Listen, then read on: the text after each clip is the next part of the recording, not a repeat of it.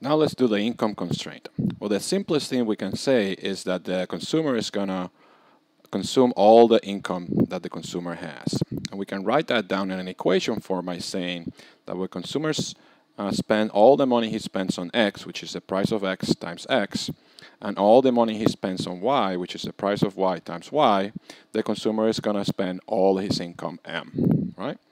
So Px times X is the amount of money the consumer spends on X. Py times Y is the amount of money the consumer spends on Y. And when you add those two things, we're going to assume the consumer has to consume all his or her income. So now how can we put this little equation in the same model that we've been using with good X on the Y and the horizontal axis and good Y in the vertical axis? Well, we can say that, well, what is the most the consumer can buy if he buys only X? And well, that's going to be equal to the amount of money the consumer has divided by the price of X. So if the consumer has $100 and X costs $1, the consumer can consume 100 units of X.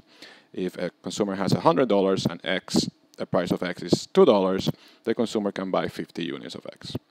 And the same applies for Y. If the consumer spends all his money or her money on Y, then he can buy M over Py units of Y. So these are the extreme cases if the consumer only spends all his money or her money in only one thing. But he can also buy combinations of those two things.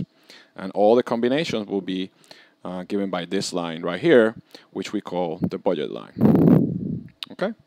So these budget lines are combinations of goods that give the where the consumer actually spends all his or her income. Notice that if the consumer buys a bundle inside the budget line, the consumer is not spending all her income, and if the consumer buys a bundle outside of the budget line, the consumer cannot afford that bundle because the budget line tells you how much the consumer can do.